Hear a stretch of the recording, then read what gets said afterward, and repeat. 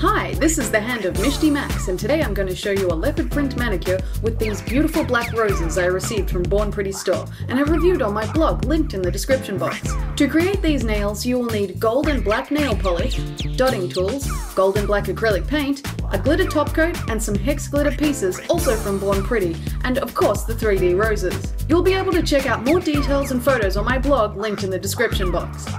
Let's get spotting! First, to protect the nails, I used OPI Nail Envy Strengthening Base Coat. Then for the gold background, I used F.U.N Lacquer Bell from the Princess Collection. It's a demure gold with a scattered holographic sparkle. For the accent nails, I grabbed my old Glitter Gal Serpent Black for a black base. I coated the ring finger and thumbnails. I applied a second coat of Bell to the other nails as well. Then for the spots, I went for F.U.N Lacquer Gold Mark, and I decanted some out onto a business card, then used a dotting tool to pick up the holographic gold glitter pieces and place them on the nail in a polka dot pattern like this.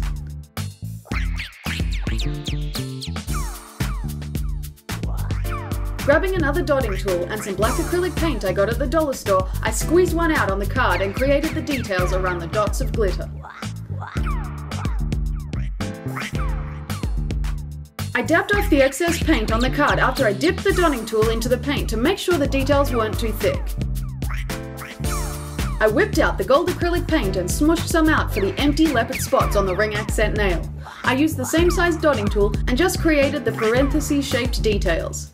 I also decided to add some dots in between the spots to fill out the design and make it look more like a leopard pattern. For a little something special, I got out my gold loose hex glitter from the Born Pretty store and poured some out for 2-pack. I used F.U.N Dry Fast top coat and applied a generous coat to adhere the glitter. Then I grabbed a dotting tool with a touch of polish on it and picked up the hex glitter pieces to place it on the sides of the nail, leaving the center line bare. And for some more shiny gold, I chose these square studs in this wheel from Born Pretty store. Then after another layer of top coat, I applied them in a straight line down the center with my embelly jelly on a stick and pushed them into the top coat. For the final steps, I applied F.U.N Dry Fast top coat to all the other nails.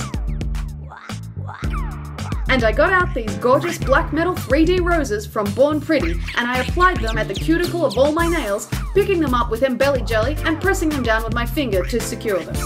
You can also use nail glue if you want them to stay on for a longer time. And there we have it! Some sexy, sassy leopard print nails with gold holographic spots and stud detailing, and roses to top it all off. I hope you enjoyed this tutorial for some different ways to use your glitter top coats and dotting tools, and have some fun with statement embellishments. You can click the screen to see the review I have on these Born Pretty roses. They come in many different colours and are a spectacular addition to a special manicure. Don't forget to check my blog for more pictures and all the product details. You can click the screen or check the description box. Mishti Max. For more Mishti Max, check the description box for all my social media links. I'm Mishti Max everywhere and I'll see you there.